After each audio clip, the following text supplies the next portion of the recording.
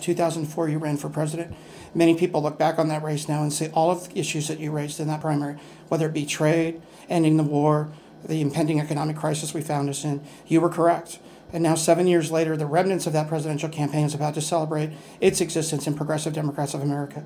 Looking back over that initial race in '04 and where we find ourselves, can you just take a minute and share with folks that have stayed with you through that 7-year struggle and what they're looking at in the coming months with the super committee and the conceivable now your upcoming race? Well, the super committee is one-stop shopping for Wall Street and the corporations.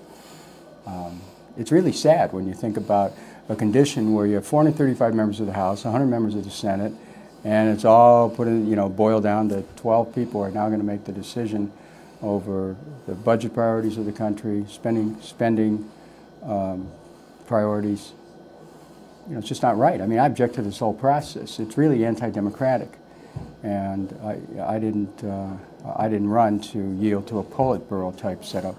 So it's not good. The whole direction of our country is not good. The whole direction of our country is to disempower the mass of people and give more power to a few. And if there's anything that's a perfect example of that, it's a super committee. Even within a democratic structure, they're taking power away from a mass of people and giving it to a few. This is not the way the country was founded. It was not the way Jefferson and Adams designed our country. It was not the way that Washington conceived of it. We're moving closer and closer to an anti-democracy in our politics, in our economy, and in our international policy. Share, if you can, a little bit that got you up here this morning and why you're heading out to Massachusetts tomorrow with this message. Spirit is luminous, heart is fiery, passion is present. Go forward. Thank you.